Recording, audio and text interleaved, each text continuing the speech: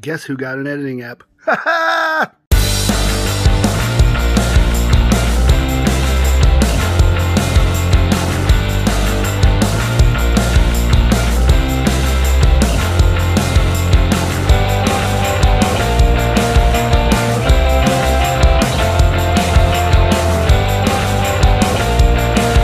Thanks for checking it out. Obviously, probably two things have happened.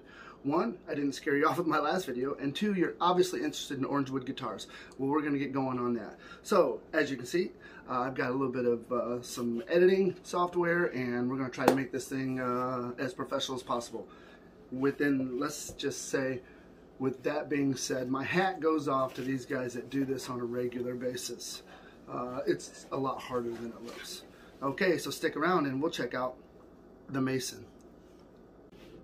Okay, so if you're here, it's pretty obvious that you're looking for one of two things. You're looking for a beginner's guitar, or you're looking for something that has good value for the money. Both of them really kind of lead you to Orangewood Guitars. Who is Orangewood Guitars? Orangewood Guitars is a company based in LA, California.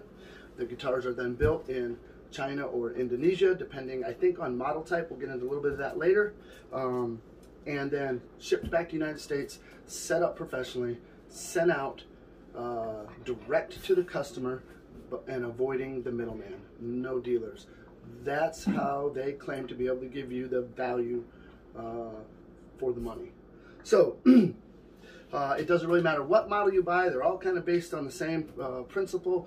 They are really going to compete with a guitar that is I would, in my opinion, twice the price range. So let's get down with the Mason, and we will discuss some of the features on that.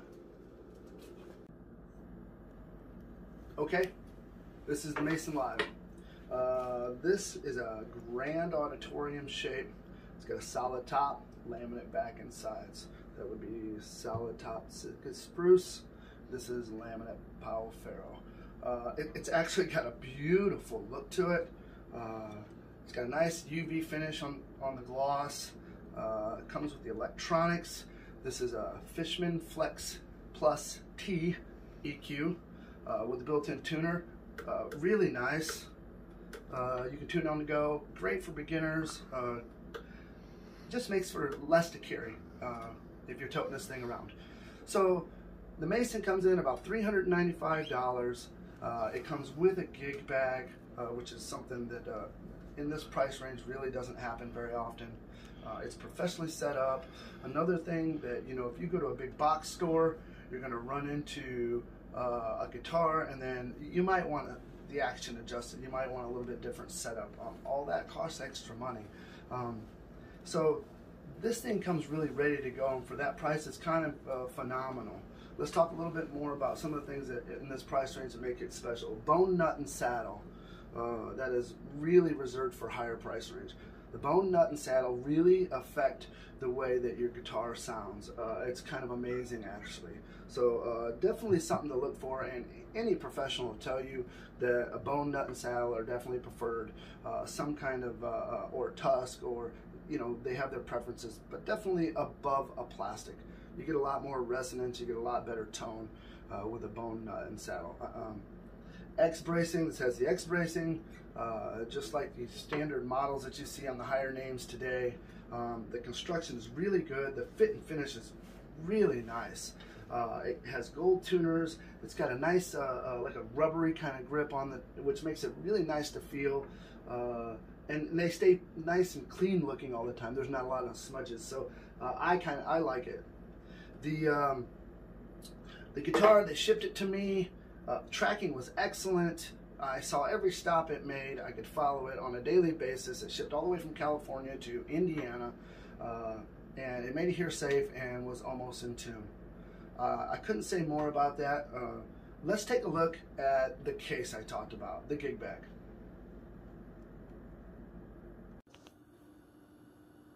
Okay, here we have the case.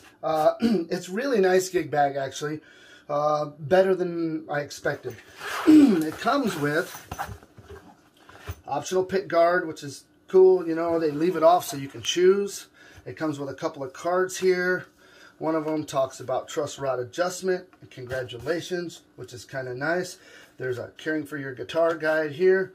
There's a thank you, a signature of the person who set up the guitar, and a contact information. And then the information on the electronics on the guitar.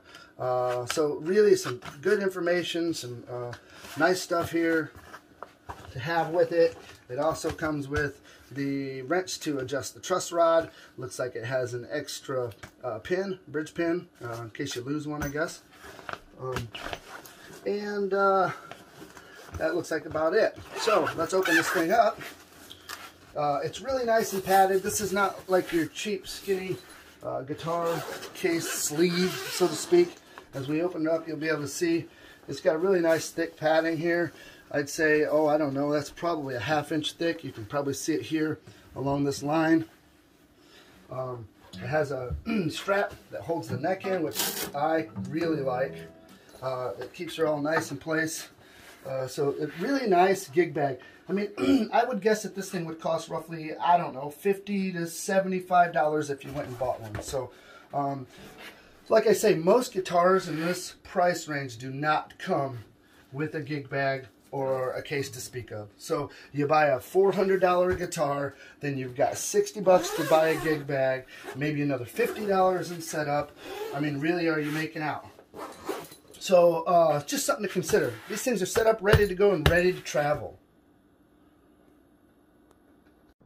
All right, last couple of things here. Let's talk about customer service. That's a big issue if you're buying a guitar that you've never seen, touched, felt before. I get it. It's tough. So they seem to have, from what I've seen and read, a good return policy. They claim to give you your money back if you're not satisfied. There is a website, or not a website, there's a community on Facebook. You can join that, and you can really get some feedback from people that own them or getting ready to buy them. I'm a member of that myself, and we have people that get on there all the time and are looking and interested in possibly buying one. You don't have to own one, so you can get a lot of feedback from that website. Another thing that we're going to want to talk about real quick, personally on the customer service level, I did email Orangewood because my guitar is a Mason Live Limited. It's not the actual Live, it's the Limited, but the Limited they don't sell anymore. So I wanted to give a more accurate or a more current review on the guitar. The guitar is exactly the same as a standard Mason Live, other than it's got a couple of little fancier things. I've got the ebony instead of the open fretboard and bridge.